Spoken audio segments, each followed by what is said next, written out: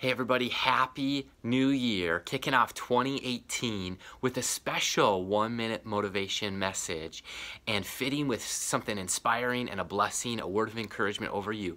I thought we'd kick off 2018 with an extra strong start, bringing on a special guest who is my lovely wife. Hey everybody, Josiah and I just want to take this moment to tell you that we pray each and every single year for a word that God wants to work in our life, work on our heart, and just kind of give us direction for 2018.